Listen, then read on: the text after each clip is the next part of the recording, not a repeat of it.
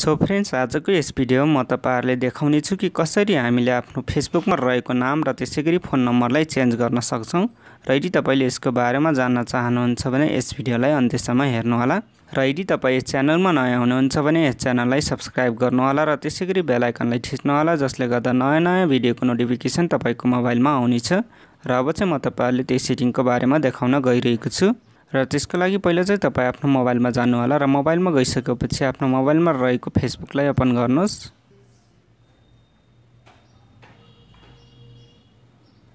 र Facebook open भइसकेपछि यहाँनिर तपाईले तीनटा डट देख्न सक्नुहुन्छ, त्यसमा ट्याप गर्नुस् र त्यसपछि तल आउनु होला। र तल आइसकेपछि यहाँनिर तपाईले सेटिंग्स एन्ड प्राइभेसी पाउन सक्नुहुन्छ, त्यसमा ट्याप गर्नुस् र त्यसपछि यहाँनिर सेटिंग्समा जानु होला। र सेटिंग्समा गइसकेपछि यहाँनिर तपाईले पर्सनल इन्फर्मेसन पाउन सक्नुहुन्छ, त्यसमा ट्याप गर्नुस् र त्यसपछि यहाँनिर तपाईले नेम फोन नम्बरहरु पाउन सक्नुहुन्छ र यसबाट तपाईले चेन्ज गर्न सक्नुहुन्छ। र यदि तपाईले नेम चेन्ज गर्न छ भने नेममा ट्याप गर्नुस् र ट्याप गरिसकेपछि यहाँनिर तपाईले फर्स्ट नेम र सरनेम देख्न सक्नुहुन्छ, यसलाई चेन्ज गर्न सक्नुहुन्छ।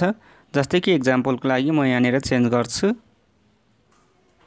र यदि तपाईले यहाँनिर सरनेम चेन्ज गर्न चाहनुहुन्छ भने सरनेम पनि चेन्ज गर्न सक्नुहुन्छ। र त्यसपछि यहाँनिर रिभ्यू चेन्ज देख्न सक्नुहुन्छ, त्यसमा ट्याप गर्नुस् र अब चाहिँ यसलाई तपाईले रिभ्यू गर्नु होला। र यदि कुनै पनि गल्ती छ भने ब्याक गर्न सक्नुहुन्छ। र अब चाहिँ यहाँनिर तपाईले पासवर्ड हाल्नु पर्ने हुन्छ। र पासवर्ड हालिसकेपछि यहाँनिर सेभ चेन्जेसमा ट्याप गर्नुस् र साथीहरु यहाँनिर तपाईले देख्न सक्नुहुन्छ नेम चाहिँ चेन्ज भइसकेको छ। र पहिलाको नाम चाहिँ आकाश रहेको थियो भने अहिले चाहिँ रामकुस्मी रहेको छ।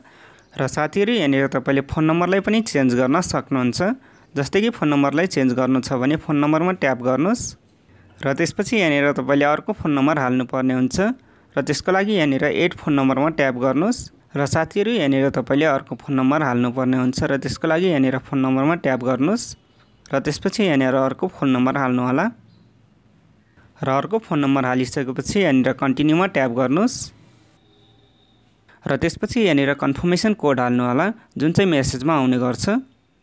र त्यसपछि कन्फर्म गर्नुस् र कन्फर्म गरिसकेपछि यहाँनिर तपाईले क्लोज गर्नु होला।